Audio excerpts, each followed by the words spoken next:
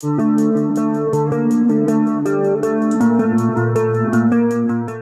its inception in 1983, the Rock and Roll Hall of Fame has enshrined legendary musicians whose impact on the genre transcends time. However, one glaring omission persists, leaving fans and critics alike questioning the Hall's criteria: the absence of Lemmy Kilmister.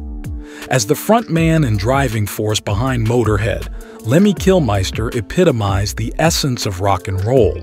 With his gravelly vocals, thunderous bass playing, and unapologetic attitude, Lemmy carved out a unique space in the music industry that continues to influence generations of artists.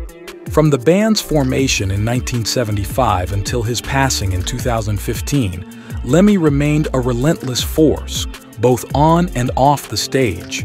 Motörhead's music was raw, uncompromising, and undeniably influential, laying the groundwork for countless metal and punk bands to follow.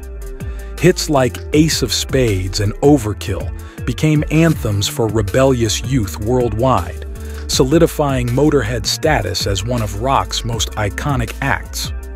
Beyond his musical contributions, Lemmy's larger-than-life persona captivated audiences everywhere.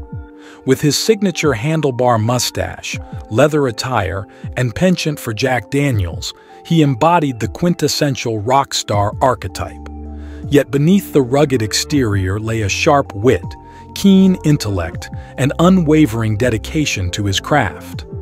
Despite his undeniable impact, Lemmy Kilmister has been repeatedly overlooked by the Rock and Roll Hall of Fame.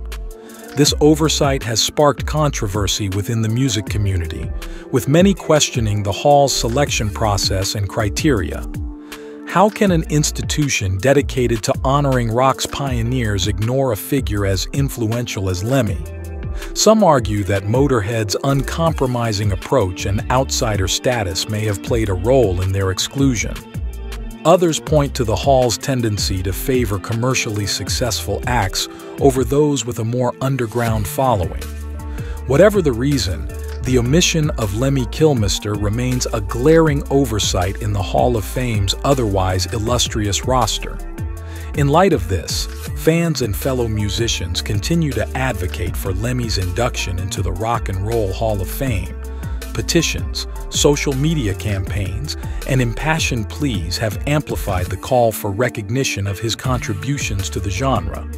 And while the Hall's selection process remains opaque, one thing is clear: Lemmy's legacy will endure long after any induction ceremony.